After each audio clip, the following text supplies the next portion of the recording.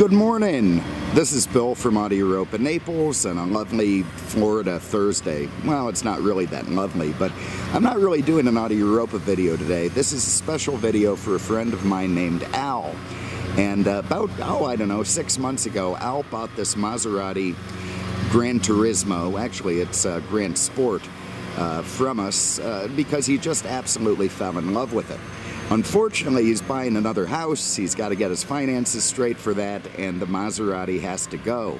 So he asked me to run it on Bring a Trailer for him, and that's what we're up to right now, in the midst of a bunch of weed whackers and lawnmower sounds, but hopefully we can get through it without getting too bothered by that.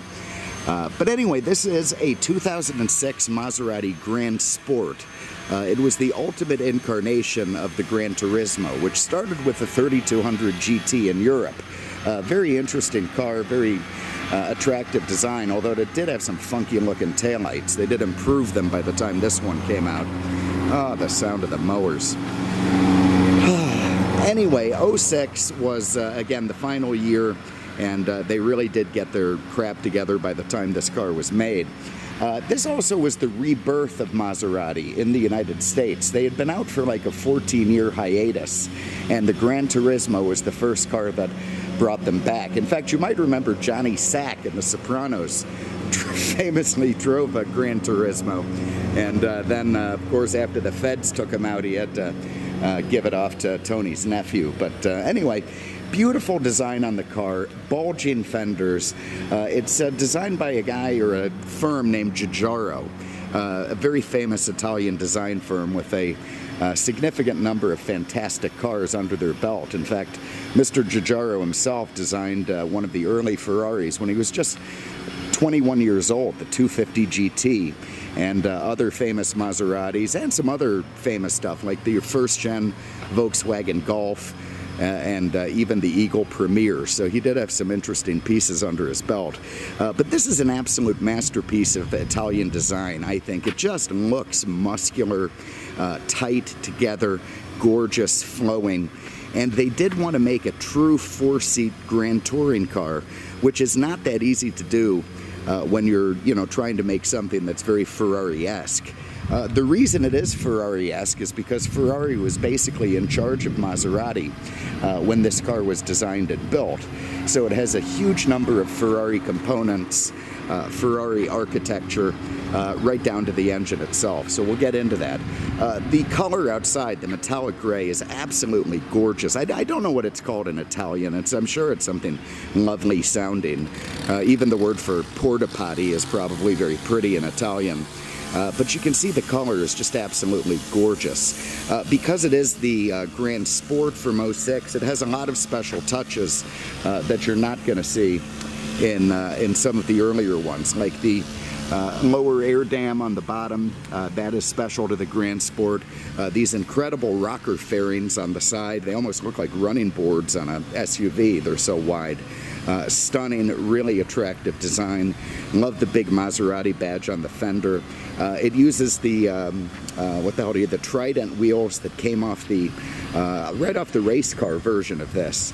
Absolutely gorgeous. And the fellow who owned this wanted to space them out a little bit, so he used Formula Dynamic spacers with the appropriate lug nuts and made it all work well. You can see what that does is it pushes the wheel and tire out to the side a bit more and really fills out the lines nicely.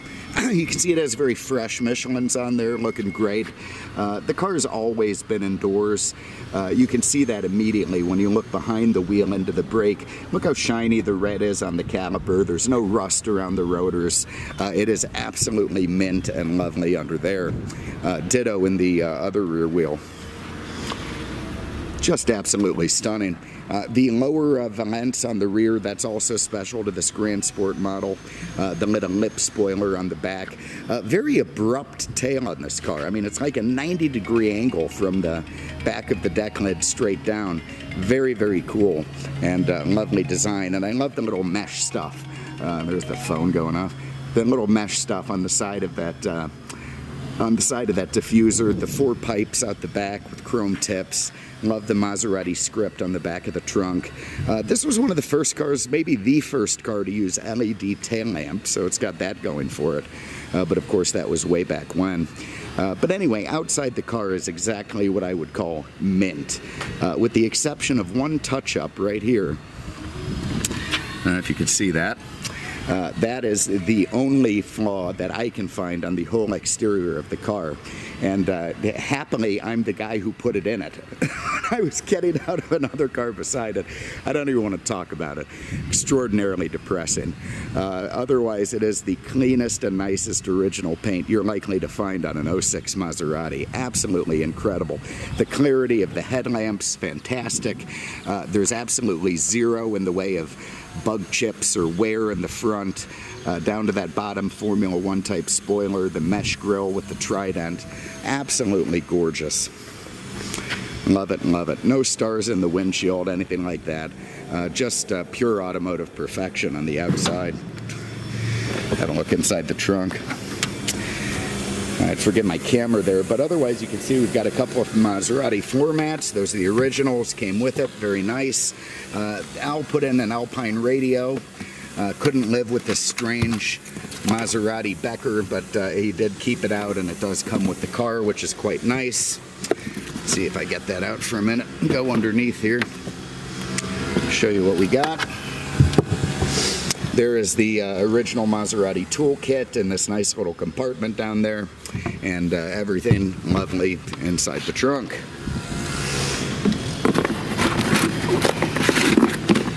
Everything is hard to do one-handed. Let's have a look under the hood.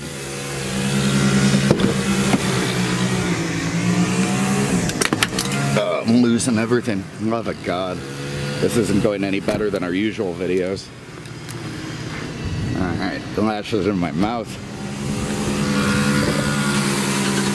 Open this up and have a look. Alright, there is a gorgeous 4.2 liter Ferrari-derived engine.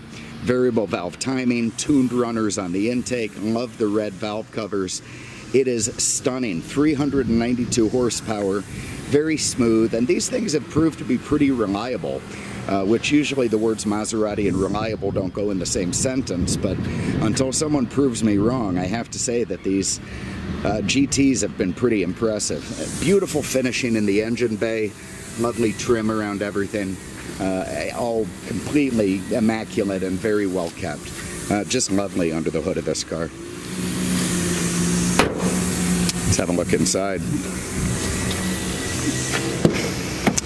Okay, when we got this thing back from Al, we realized we really didn't have too much in the way of documentation.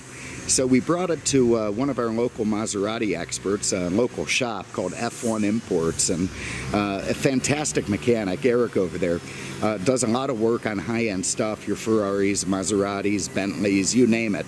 If you're a well-to-do guy in Naples and you have an exotic car, then F1 is your shop. And we thought we would have him do a pre-purchase inspection to give the car a baseline, which we'll show you the results in the photos and talk a little bit about it. Eric also said anyone who's very serious about the car, he's happy to talk to him. You know, not some guy out there who wants to bid $200 for it, but somebody who knows it's going to get up into the area that it's going to get up into. Eric will be happy to talk to you about the car. But anyway, you can see one of the things Eric mentioned was that the interior of this car was far and away the best condition he'd seen in one of these GranSports, and or you know, GT, Gran Turismo, whatever, any of them. And I have to agree with him. It is absolutely, God, the weed whackers. For the love of God, the weed whackers.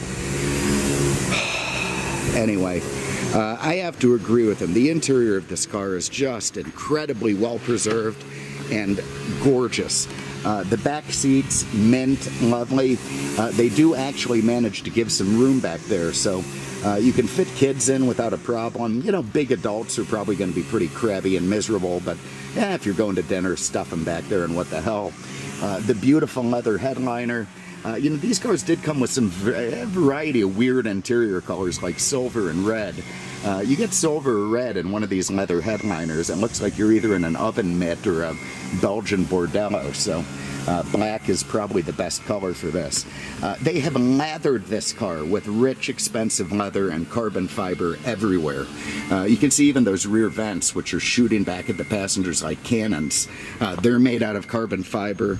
The shell on the seat is lightweight, trimmed in fantastically rich Italian leather. You've got carbon fiber in the door panel, more stitched leather covering everything. The leather work in this car is just astounding. Very, very beautiful. You see it's got memory seats and heat here on the driver's side, and well, let's hop in. Nice reprieve from the weed whackers. So to fire this thing up, and actually open the door again for that, you put the key in the ignition position. Let me get this door open. Maserati has little valves on the exhaust, so they open up when the car is in sport mode or it's over 4,000 RPM. They also open them for the start, which I think is a little bit of a kitschy feature, but I think it's also awesome because, man, when this thing starts in a parking lot, you hear it. So foot on the brake and listen to that thing just rumble to life. And now the valves close. Absolutely gorgeous sound from this Maserati. You'll see the check engine light is going to cycle off. I don't know what it is with Maseratis, but they stay on longer than most other cars. Then they go off. Parking brake, let me get that off. And here we are. Now you can see this beautiful leather wrapped and carbon fiber with the centering ring. Sort of tall, oblong looking steering wheel, which is gorgeous. You've got magnesium shift paddles that look like they came right off a Formula One car. Right behind it, you've got lovely blue-faced gauges with chrome trim. You see just 21,000 miles on the clock of this thing. And if you told me it had 1,000, I'd believe it based on the condition. It is just amazing inside and out. Our seatbelt on. See our little display there says neutral. I can't do it with the camera in my hand, but if you flip both paddles at the same time, whatever gear you're in, the car will then go into neutral. So that's a nice feature. Beautiful leather wrap on the dashboard. Gorgeous, no peeling, no discoloration, no disfiguring. Exactly the way it came. We're almost going to have to vet who buys this car. If you have any intention of keeping it outside, yeah, it's going to be a problem. Al isn't going to be very happy that it goes to a home like that, so got to make sure it goes indoors. Interesting vents. I mean, they could be out of a Fiat Cinquecento from the 80s, but they work fine. They're easy to steer. You can close them. They almost look Mustangish. Also a very basic looking climate control system. Your fan, your direction, the con, whatnot, but again, works fine and not overly complicated. That's the Alpine that Al put in. Very, very nice, period correct, high-end, looks great and sounds great with the system, and is infinitely better to use than that Becker. You can see here you got your power windows, you've got your start button, you've got your hazards, you've got the sport, which if we put it into that, it instantly changes the tone of the exhaust as it opens it up. I believe this is not the traction. Maserati's something, what is that? Maybe it makes it leave in second gear. I forgot what that button did. In the last video I did, I forgot it as well, so I'm getting sloppy. Back down into this beautiful carbon fiber shift area here. You can see this tiny little T-shaped lever. That controls the Cambia Corsa transmission. Cambia Corsa, of course, being Italian for weird shift. Oh, I'm kidding. Some people like it, some people don't, but once you get used to it, you kind of enjoy it. You can't help yourself. But anyway, to put it in reverse, you lift the little handle and go back. Now you can see we're in reverse. To put it in drive, same thing, just lift and push forward, and now we're in first gear. The auto button will make it shift automatically. You know, you still get the feel like you're shifting, but it will shift for you.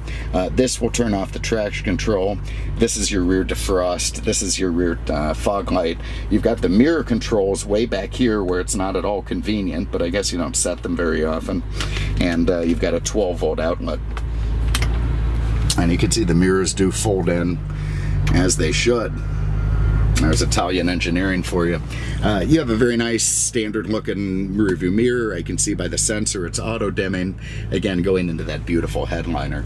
And over there you've got the GranSport script on the front of the glove box, and of course that beautiful GranSport script on the side, ensconced in carbon fiber. But anyway, let's go for a spin. So I'm going to put it in auto for the moment. Let it shift itself. I'm going to also leave it in sport because we get that sound.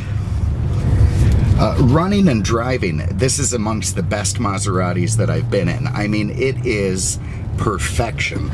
I'll try not to hit this guy in the truck. Absolute perfection.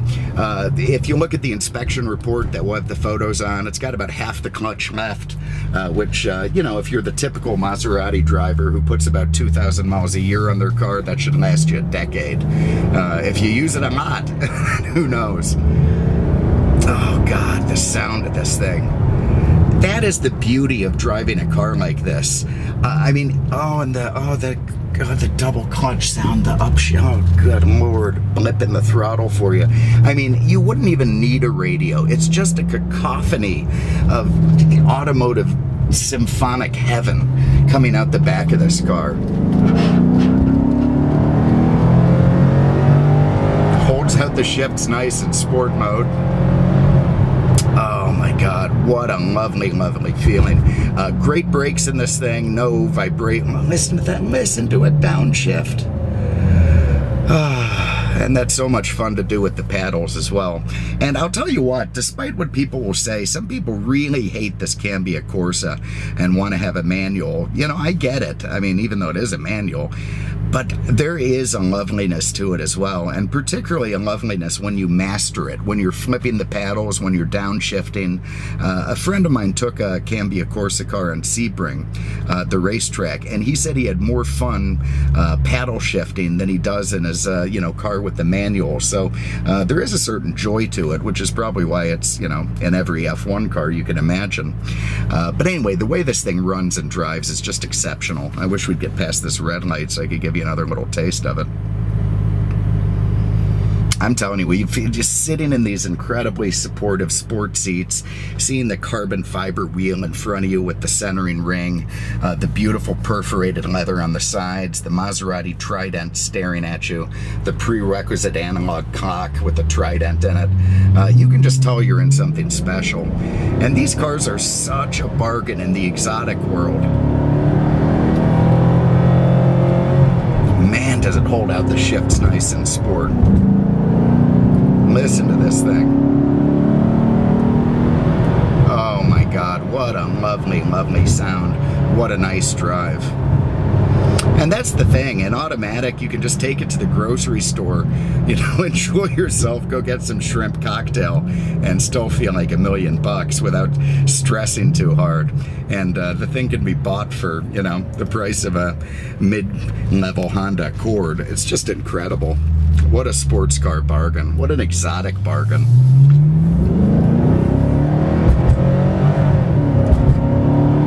Incredible. Just beautiful to drive. And if we get out of sport, it's going to shift a little bit more sedately. Noise is going to back off because it closes the valves, and now you're just a ho-hum citizen on your way to the workaday world. The suspension is Skyhook, very interesting setup that keeps the car firmly planted front back. Very famously used in your Bentleys and your other high-end cars, and keep them very nicely planted on the pavement. Anyway, there it is. So this is a 2006 Maserati GranSport. This was a special video for my friend Al, who, he's a nice guy. Nice enough, anyway. You wouldn't mind buying a car from Al. He's a good cat.